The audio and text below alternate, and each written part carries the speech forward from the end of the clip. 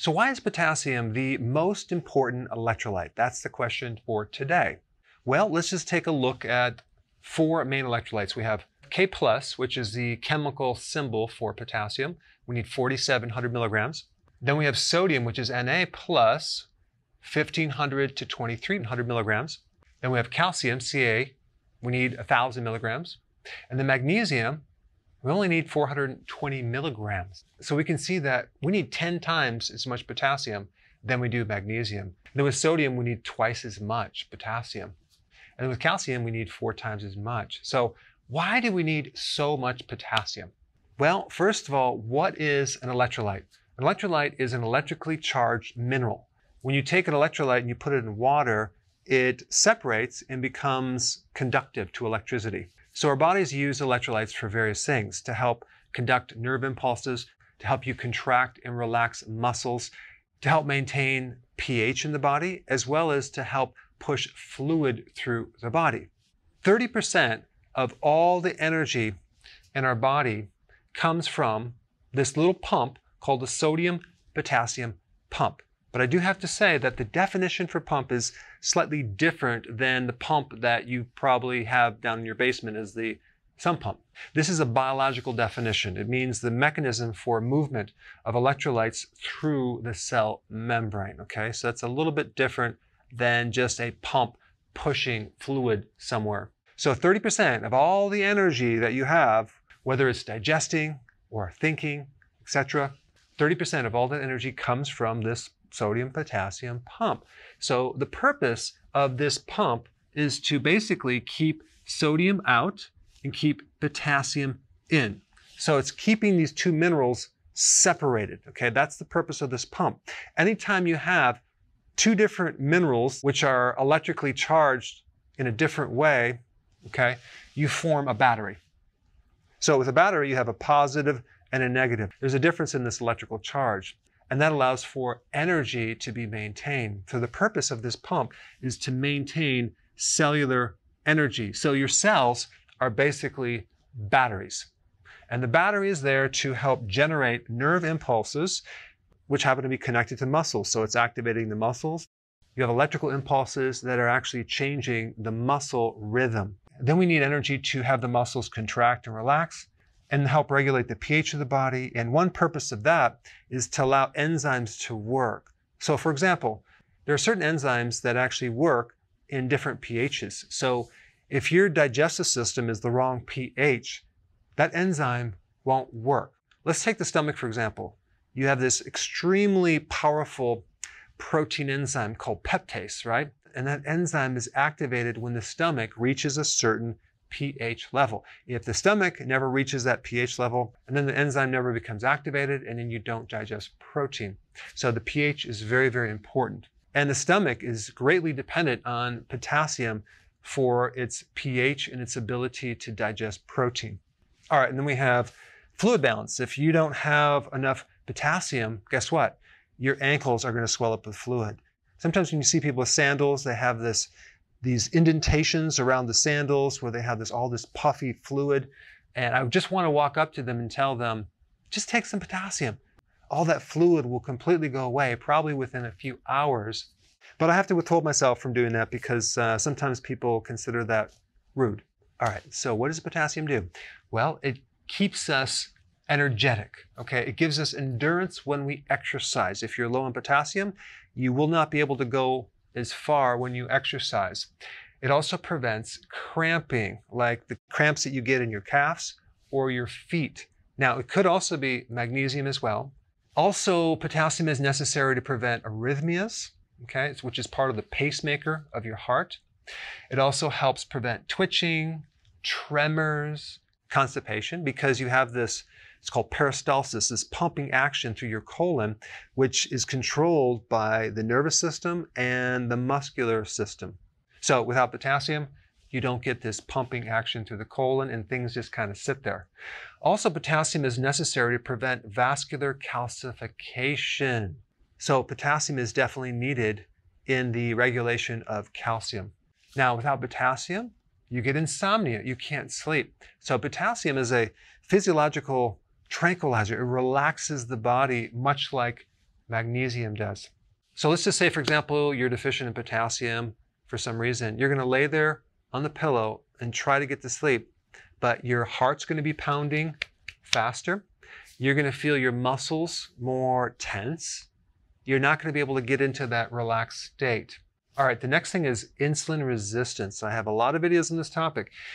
Potassium is needed to prevent insulin resistance. In fact, if you take a diabetic or a pre-diabetic or someone with insulin resistance, they're always deficient in potassium. So potassium will help your blood sugars. It will help lessen this insulin resistance. And insulin in the cell allows certain nutrients to go inside and fuel. So anything that inhibits this insulin function stops the absorption of nutrients and fuel into the cells. So this is just another reason why potassium is important in blood sugars. Now, you also have stored glucose. That's called glycogen.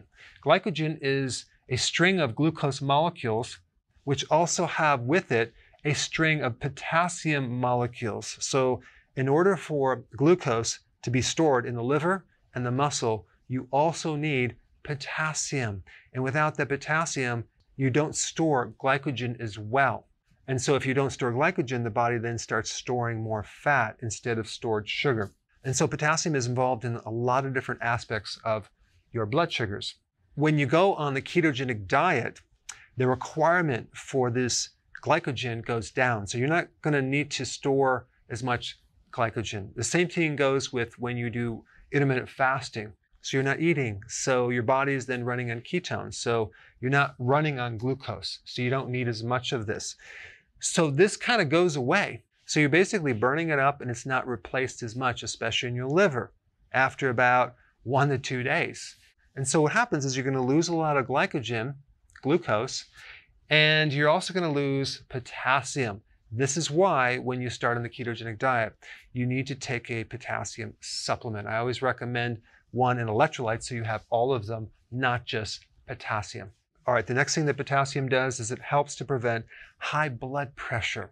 If someone has high blood pressure, the easiest thing to do is just to increase the potassium in their body, and it usually will come down. The other cause of high blood pressure is low vitamin D. And then a lot of times people say, well, wait a second, I thought high blood pressure was caused by high sodium, okay?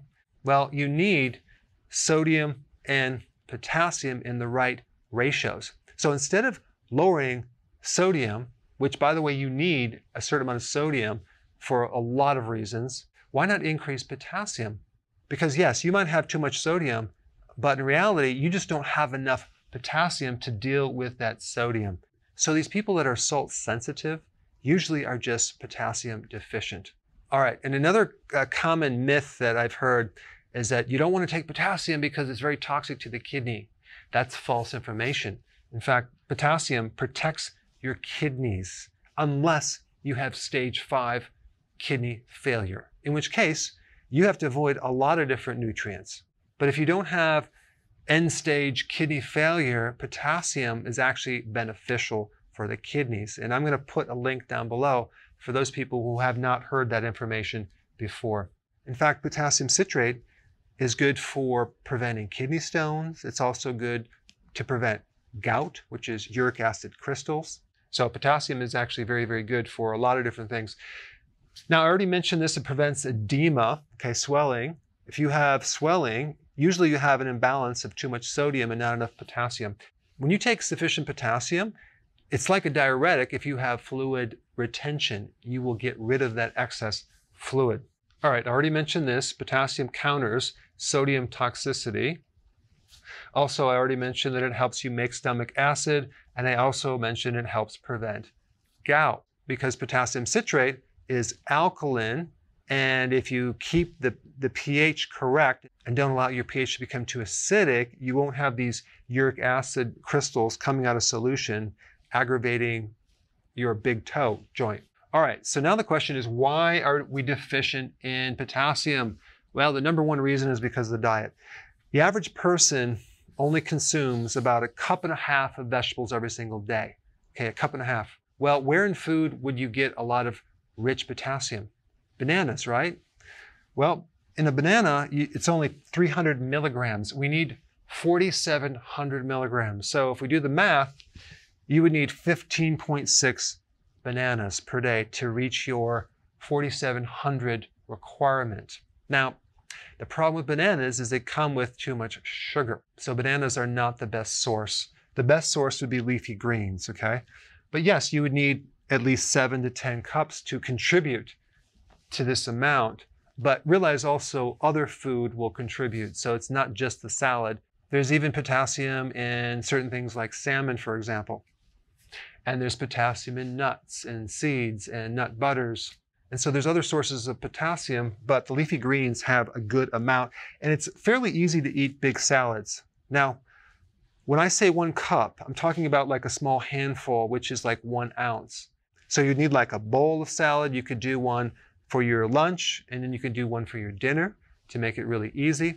But I did a video on showing you the amount, so I will put that link down below. Now, avocados are loaded with potassium. 1 avocado is roughly about 700, sometimes 800 milligrams of potassium. So avocados are really good. Now, I don't recommend going out and getting a potassium supplement unless there's a higher amount of potassium like an electrolyte powder, because typically the supplements for potassium only come in 99 milligrams, okay? So you would need like what, 47 pills every single day, and that's not very practical. So I recommend you try as much as you can to get it from your diet or get a good electrolyte powder that has enough of these electrolytes. Number 2, if you are vomiting, you're going to lose your potassium. If you have diarrhea, you can lose your potassium. Diuretics are notorious for becoming potassium deficient. I mean, it's kind of wild that here you are taking a drug for your high blood pressure when that is going to deplete your potassium and create a higher amount of blood pressure. Doesn't make sense to me. Okay, stress. When you have stress, you deplete your potassium reserves. And by the way, when you actually take potassium, it relaxes your nervous system. It pulls you out of this stress state. Sugar depletes your potassium. Real quick, I have to tell this story. My wife and I, years ago, right before we were getting married, we went to shop around for wedding cakes, okay? And we were sampling wedding cakes, and we were eating sugar all day. This is before I had any awareness on healthy foods at all. So we ended up that night at an Italian restaurant, and we had pasta, pizza, we had bread, we had wine. We were carved out, right? And then we look up, and everyone was gone in the restaurant except us. And except another guy was going past us with the dessert trays, all the different desserts. They were actually going to toss them. And he wanted to know if we wanted to sample some before he tossed them. And of course, I don't like to see food go to waste. So I started to dive in and started consuming as much additional dessert as I can cram into my mouth. Now, as I was driving home that night, I remember I feeling kind of weird. So I got home and went to bed, tried to go to bed, and I started to hear this pounding in my ear, just like boom, boom, boom, boom. Going, what is going on? I had no idea. That was a severe potassium deficiency caused by consuming a tremendous amount of refined grains and sugar, okay? So all this refined grain and sugar literally depletes you of potassium and starts to accelerate the heart rate. My heart rate was literally going so high, my heart was pounding out of my chest, okay? I didn't sleep 1 minute. If I would have known what I know now back then, I would have just either took some potassium or had a big salad to try to replenish some of this lost potassium.